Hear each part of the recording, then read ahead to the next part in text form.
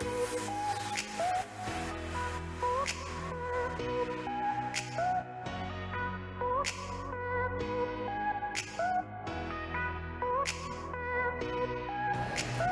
everybody, we're here with Lori at the St. Francis House today, and she's going to be my guest reader of the motivational quote.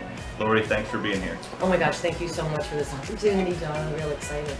Tell people a little bit about St. Francis House, what you guys have done. I know you're relatively new here, yes. But tell folks about the St. Francis House, how they can help, that sort of thing. Absolutely. We started here in this location about 7 years ago. We had been prior on 4th Avenue, a little bit down the road, and started out by just providing meals for people in the morning from like 9 o'clock until 12 o'clock. As we grew and moved into this building, we are now a shelter. Our shelter works with families and children. So our overall vision is to end homelessness. You know, our mission in terms of how we accomplish that is making sure that we're working with families and children to get them permanently and stably housed. And give them the next steps to moving forward. I've known about St. Francis House for a long time. For those of watching the video that may not know about St. Francis House, how would they be able to help St. Francis House? What are the things that they could do to help, whether both financially and maybe volunteering? I know you said earlier volunteers are very appreciated here. And we are, and we actually have a lot of volunteers who come in. We have daily, because our community is very generous. I mean, they are generous, and we are very fortunate. We get bags of clothing, bags of blankets that come in. Well, we need to sort them. We need to go through them. We need to put them in an orderly manner. We had 85 students from UF here yesterday, and I kept telling them, you have no idea how helpful this is, because there's so much more dignity in walking into a room where you go and you pick the clothing from the rack and it's labeled, as opposed to, here's some bags of clothes, please. Right, dig through them. We don't want our guests to have to do that. We don't want our clients who come in during the day to have to do that. So volunteers really help with that. We also get a large amount of donations of food. Again, it needs to be sorted. You know, it's a pantry. So on an ongoing basis, we need to do the rotation. We need to make sure that the earlier expiration dates are here and we're moving back. So there's those opportunities. There are opportunities to help with serving meals, and from the 9 to 12. Folks are also encouraged to bring in a meal and serve our shelter guests. Our shelter guests are the folks who are actually housed here while they are looking to become permanently housed. Our day services, our day clients, are the folks who come in and are here just for the meals.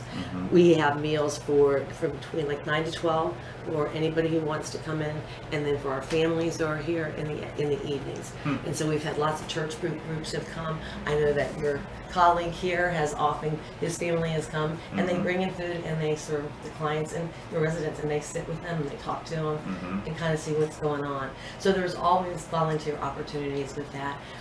We are always looking for donations. I started to tell you that we're looking at a roof. You know, we want to replace the roof, and they're pretty high bids. You know, so we're going to need some support from the community to help us make that happen. If we get that renovated, we'll actually be able to open up another room here in the shelter that we could put another family in. So it's very exciting to see us be able to move forward with that. And expertise. You know, we all know that we don't all know everything. You know, and so we are open to hearing from the community what their ideas are about, wait, have you thought about this? Somebody threw out the idea about us doing a food truck. Yeah, I mean, internet, it's like, I don't know if it's going to go anywhere, or we're going to consider it, but it's an idea. It's an idea, you know, of how we could really get food out to maybe more people. You know, that need help, I know that my staff at Darr Schackow has come here and served food many times, and thank you to those of my team that have come here and served food. And every time they come and do it, they just get so much out of it. They're so humbled and thankful for what they have, because you know, we're very blessed, we're very lucky, but not everybody is like that. Not everybody's been lucky enough to have some of the things that we have. And you know, you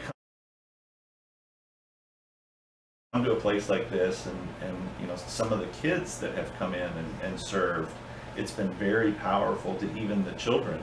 You know, I've heard many parents say, you know, when my kid thinks that they have too much and they get a little sassy, that part of it, they They bring them here and they serve food Yes. to folks, and they go, hey. See how blessed they are. Right, and now you see how blessed they are. So I have had volunteers literally hug me oh, I'm sure. and say thank you so much for allowing me to be here. Yeah, You know, I'm sure. it just gives people a lot of self-satisfaction. I'm You know, sure. that I'm giving back.